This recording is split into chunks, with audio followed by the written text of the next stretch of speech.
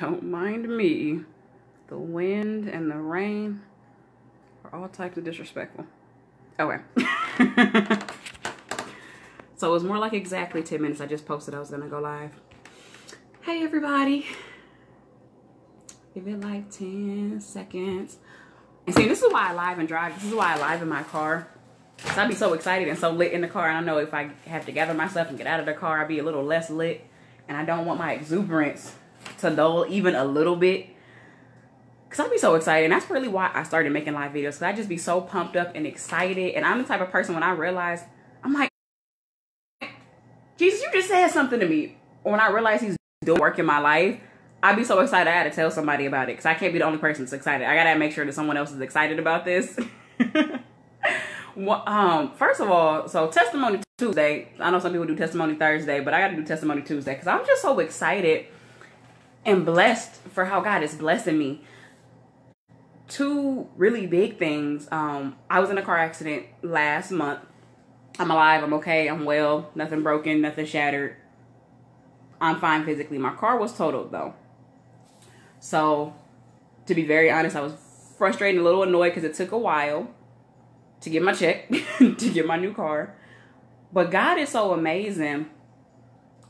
You know, taking something like an accident, whereas I could have been hurt and I was without my car. I had some good insurance, so I got rentals and different things like that. But it was an inconvenience to be without my car, asking for rides. I don't know about y'all, that was my first car. So to go from being on the bus and asking people for rides and having your own car and having to go back to asking people for rides and anything else and doing what I got to do to get to where I need to be, it was a humbling experience. So I'm very thankful for that. But I was so thankful with this whole situation because what my insurance got me for my car was more than double what I paid for my original car, which is amazing. And just everything that had to have happened to where I got my new car that I have. I love my new little car. And one of the things I thought about yesterday while I was driving was when you ask God for what you want, he really gives you whatever you want, you know, as long as it's within his will, even down to the last detail. I remember one time saying, you know, the next car I get, I need a little windshield wiper in the back because I hate when my, you know, the back window fogs up. And I had bought the car and it didn't even register until I was heading home. And I realized I could turn the back windshield wiper on. And I just shouted at something so small like that. So I'm like, God, you heard me. You heard me say that I wanted a windshield wiper in the back of my car and you gave me what I wanted. Like, God really wants to bless us. I know a lot of people have ideas and visions about God that he's like waiting to smite you or whatever. First of all, the God I serve, he does not just go around smiting people. And he wants to love us. He wants to bless us. So I was just really excited that even though it came through a crappy situation, I got a car that I like. It's a newer car than what I had. My older car, not too long after I got it, the window wouldn't roll up. And there was a couple like small things. It was my first car, used car. And I'm so blessed because I have a newer age car. I think it's about 6 years newer. Not too many miles on it. And just being blessed towards I'm rolling. And because a lot of times if you get your car, if you get an accident, you're out for the duration. So even though it took a couple of weeks, I'm blessed to have been able to get a new car and towards I don't have to have a note and have, you know, be in debt or anything like that. So that was my first blessing. I'm really excited about that. And then the second blessing was that I know I posted the other day, so some people saw it. I passed my Series 6 investment exam. And I'm so excited for that. And I definitely want to just give all honor and glory to God. I know people say that phrase, but literally I couldn't have done that without God. Like me on my own strength, I would not have been able to pass that exam. And I purposely made sure I kept God first in this scenario because I remember it took me a while to get my driver's license. And the second to last time that I took my driver's license exam, I realized I cried, y'all, because I was so upset because I kept failing it and I couldn't pass my driver's test. I got the maneuverability the first time, but I couldn't pass my driver's exam. And I was so upset and livid and was trying to figure out what was going on. And I'm at the testing place in my car, upset. And God was kind of like, you ready to put me in your plans? And I realized I had left God out. I had not once talked to God, prayed to God, spoke to him at all about helping me pass my exam. And that's when I realized, you know, you have to include God in everything you do. God can never be an afterthought. You know, and a lot of people, they'll think about I'm sorry, I'm trying not to be vain. But this piece of hair is bothering me. A lot of people will have God be an afterthought, or like a last ditch effort, or he's the last solution. Like, a lot of people, and I've been guilty of it. Let me try it my way. Let me try it 20 different ways my way. Okay, it didn't work my way. God, what's your way? How you want me to do this? And that experience just really let me know, because once I put God in the situation, I passed. And that just shows you, that showed me at least. When you let God in and you let God be God and ask for his guidance and letting him reveal his will to you, everything's easier. Everything works better. Some people think becoming a Christian and following Christ is all of these rules and regulations and what you can't do and this, that, and the other. And I realized that being under the covering of God shows me what I can do, and it makes it easier. God is so much bigger and stronger and more powerful than I am.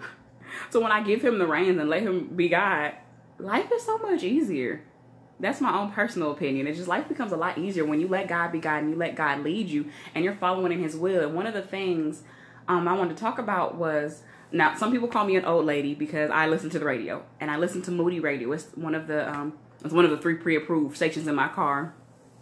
But it's a Christian radio station, and they have a lot of talk radio. Sometimes there's songs, but for the most part, there's talk radio. And there's a lot of sermons on Moody Radio. And in my new car, I haven't finagled with the dials, but on my way home tonight, and that was another thing. Someone that I respect in business so much, someone that I was partially trained by and just got to observe and see him grow up in a business, and now he has an office with his wife. They allowed me to speak at their meeting tonight and allowed me to speak with their teammate, and their team. And I don't take that lightly. I feel so honored and loved, because me personally, I'm not letting anybody speak to the people I'm training and helping them build a business. I'm very selective over who I let speak into my team. And I know they're the same way. So I was very honored just to see what they've accomplished and see what they've achieved, and to know that we've come from the same beginnings. They got there quicker than I got, but just knowing that we have the same opportunities, just being in a free enterprise system and everything like that. But was just so honored and humbled to just speak and be able to speak into their team and just be able to be a light and just speak into them. But on my way home from their office right now, I just happened to turn the radio on, and I literally turned it on the second that a new sermon was starting. And one of the things he was talking about, and I have to find out who the preacher was, and I might link it in the description, but one of the things he was talking about, and I want to make sure I phrase it rightly, but he was saying, as Christians, we shouldn't ask what God's will is for our life, because he has it mapped out. He has it laid out for us, and it's in the Word of God. It's in the Bible. Like, God's will for us, he speaks it to us in the Bible. And believe me, I know there are times when it's like, hey, I'm trying, God, I'm trying to listen to you.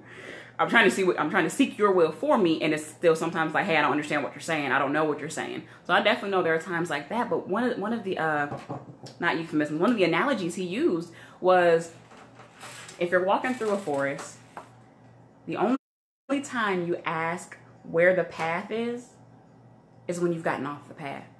And I felt that. I felt it in my soul.